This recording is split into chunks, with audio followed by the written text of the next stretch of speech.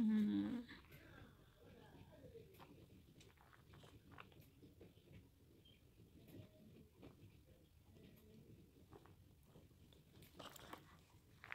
Ha ha ha. Mm-mm. It's ready. It's ready. You are invited. Oh, my people, it's ready. You are all invited. Invited. The jollof rice is ready.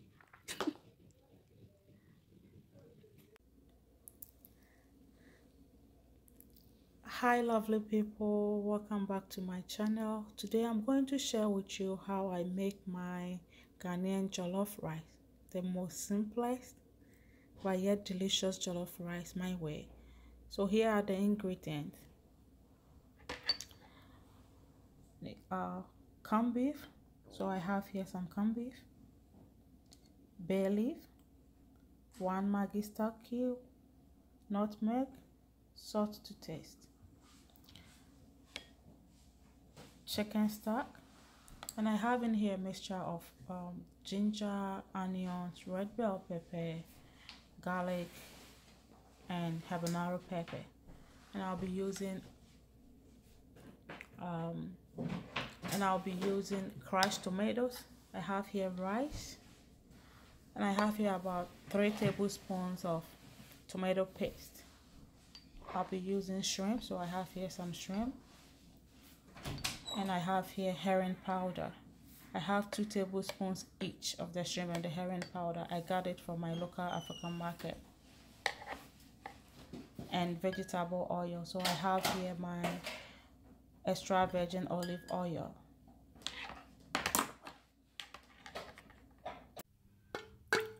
I have my oil on fire now and it's heated. So at this time I'm going to add in the tomato paste to it and let it be on fire for about 5 minutes.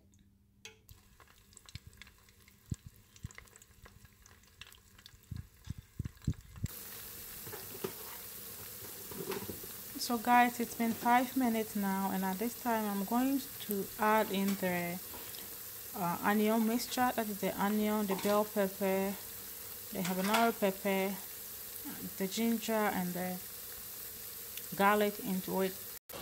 So now we have in the onion mixture. So we're going to let it be on fire for about 8 to 10 minutes. Then we add in the tomato crush.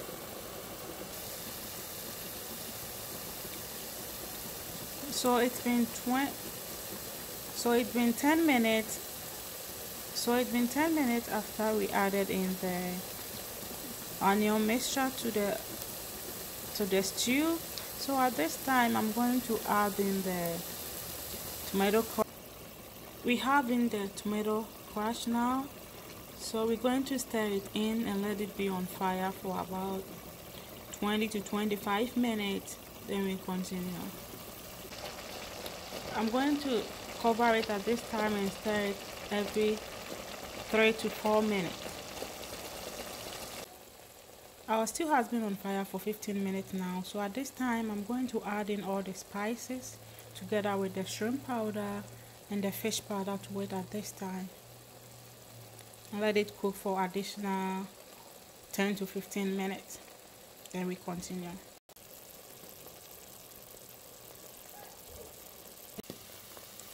So now the stew is ready. So I'm going to add in the washed rice. I'm going to wash the rice and then add it in, and add in the chicken stock and the corned beef to it, and then I will taste for salt. If more salt is needed, then I'll add a little bit. Guys, I'm going to bake this rice in the oven. I'm going to bake this rice. So I'm going to, after I mix everything together on the fire, I'm going to transfer it into an aluminum pan, then cover it with aluminum foil and put it in the oven for 1 hour. So guys, now it's been 3 minutes, so I'm going to transfer it into the aluminum pan. I'm going to pour it into the aluminum pan. Then I will add in the chicken stock to it and taste for salt. If more salt is needed, then I will add more salt to it. But guys, if you don't have an oven, what you do at this time is that at this time you add in the chicken stock to it and see if the you add in the chicken stock to it and check if a little more water is needed. Then you add it in, then cover it and let it be on a low heat.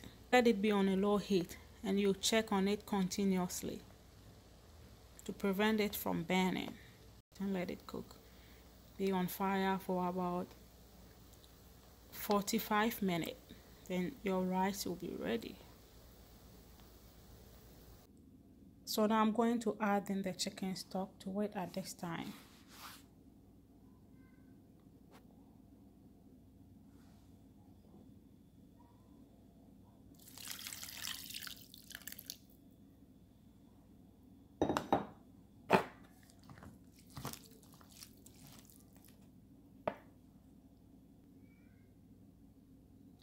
So guys, this is how it's looking after I added in the chicken stock. You don't need to add more water. It depends on the kind of rice that you are using. So in this recipe, I'm using jasmine rice. So this is how it's looking like. So at this time, I'm going to cover it with aluminum foil and then put it in the oven.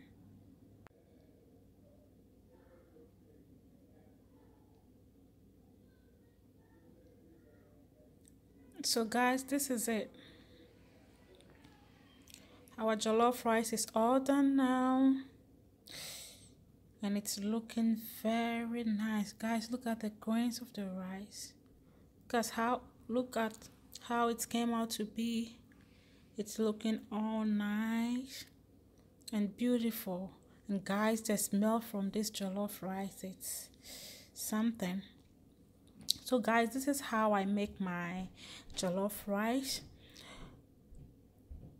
You can eat this with chicken, fish, eggs, stir-fried vegetables, shito. Guys, you can add stew to it. You can eat it with anything that you want. You can eat it with chicken, goat meat, lamb, beef, pork. Guys, anything that you have, you can eat it with it. So guys, this is how I make my jollof rice. So lovely people, my beautiful family, if you love this video, please give it a thumbs up.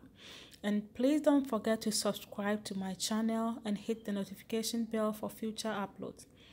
I hope you love it and you will give it a try. So guys, please leave a comment. What do you think about this recipe? Don't forget to leave a comment about it. So this is how I make my jollof rice recipe. Thank you so much for watching. And to all the new subscribers, I say thank you so much and God bless you for everything, for being there, always watching my videos. And for those who are yet to come, I say that you are welcome to the channel, and I hope that you find something interesting on the channel to keep you there. So thank you once again. God bless everyone and have a great day. Bye bye guys. Bye bye beautiful people. Bye.